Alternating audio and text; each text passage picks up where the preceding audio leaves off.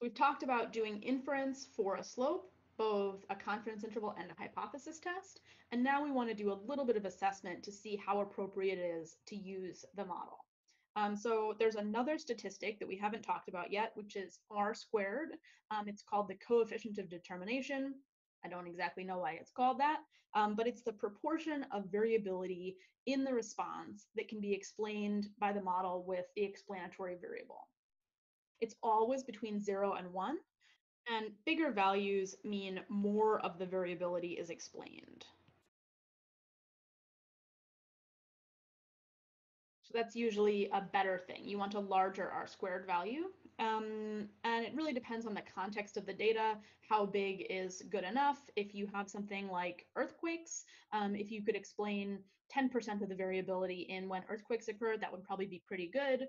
For a lot of scientific purposes, you need an R squared that is closer to 0.8 or 0.9 in order to be considered a good model. And for simple linear regression, which is all we're doing in this class, that's when we just have one predictor, you can find R squared, big R squared, the coefficient of determination, by squaring the correlation. So for simple linear regression, R squared, the coefficient of determination, is equal to little r, which is correlation, squared. So you can just take the correlation and square it. So let's think about that with our rail trail example.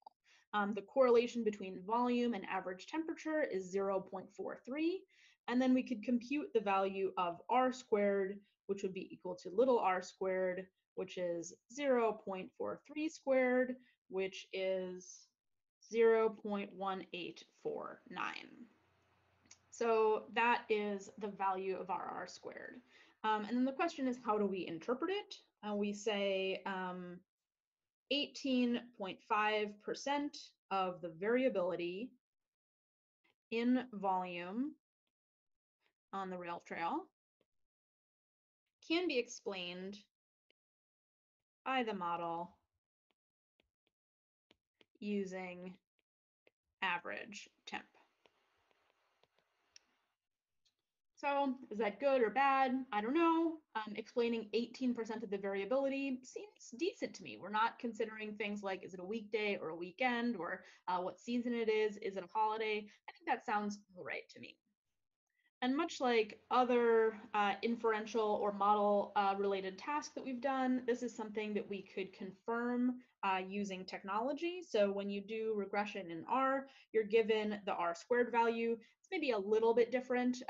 R is using a slightly different formula than we are, but it's about the same. So they found the R squared of 18.2% of variability being explained. All right, the last piece of this is that if you're going to do regression and you're going to do inference about it, you need some conditions. So when we were doing inference for one proportion,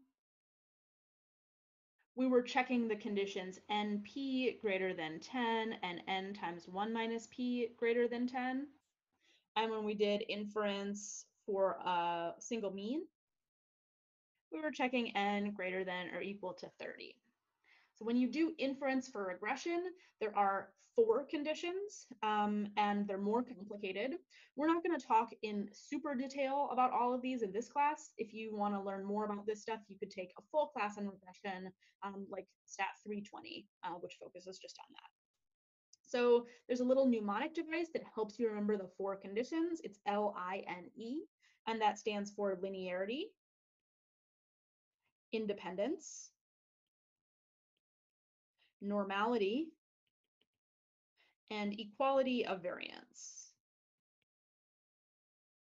So I'm going to show you what each of those conditions means.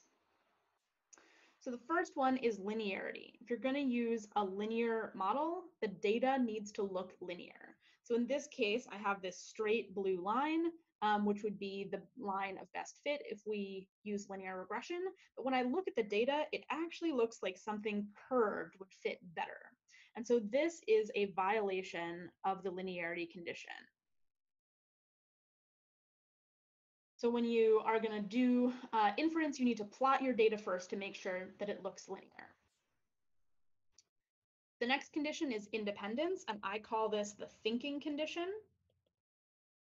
because there are no plots that will help you assess whether it is met or not. And you want to make sure that observations are independent from one another. So that's basically rows in your data set. You want to make sure that each row is independent from each other row. So if you thought about taking a survey and you went up to a group of friends and you asked them, what's your opinion on this topic? You asked the first person, then you asked the second person, then you asked the third person. They all got to hear each other's answers. Their answers might not be independent from one another. Maybe the peer pressure of hearing your friends respond would change your response. So let's say a survey where you ask multiple friends in a group, that would be a violation of this condition. The other really common violations of this condition are where observations are spatial units or where observations are units of time. So when I say spatial units, I mean things like states or counties or zip codes. So if every row in your data set is one of the 50 states, then you can't think that those things are independent from one another. Probably what's going on in North Dakota is going to be related to what's going on in South Dakota is related to what's going on in Minnesota. So if you have spatial units, those observations are not independent from one another. The same thing with units of time, by which I mean if it's like hours or days or weeks or years.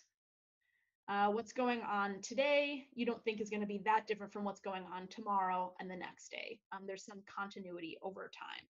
So those are both violations of this condition.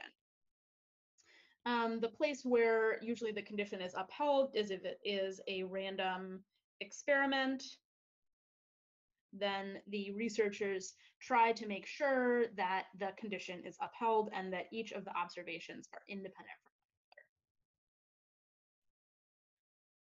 the normality condition. We're not considering in this class, but it has to do with the residuals being normally distributed. And in this case, the residuals are not normally distributed. There are fewer residuals up in the top and more dense residuals down in the bottom. And then the last condition is equality of variance, and this is one that I am going to have you think about. So when you think about equality of variance, you're again going to look at the plot, and you want to make sure you want the band of residuals to have equality of variance. And this plot, again, is a violation. And that's because if we look at the band of residuals, down here we have a really narrow band of residuals. The model is doing a really good job of predicting those points. When we get out here, we have a wider band of residuals. And then when we get to the very top, we have an extremely wide band of residuals. So this is kind of a fan shape, and this is one of the classic ways that you can see that this condition is being violated. So I'll note that this is not a violation of the linearity condition. I don't see anything that would fit this data better than a straight line. I don't see a curve in the data that it would fit better. I don't see anything, crazy like that, but the equality of variance condition is being violated. So here is an example that is actually a good example of all the conditions. So I've got my LINE conditions, linearity. I don't see anything curved that would fit the data better than a line. So linearity is upheld. Independence, I'll just tell you, I don't have any context for this data, but the observations are independent from one another. Normality, this is not something that we're going to concern ourselves with this class, but these are normally distributed. And then equality of variance has to do with the band of residuals, and it looks about the same width here as it looks here, as it looks here. So that condition is upheld.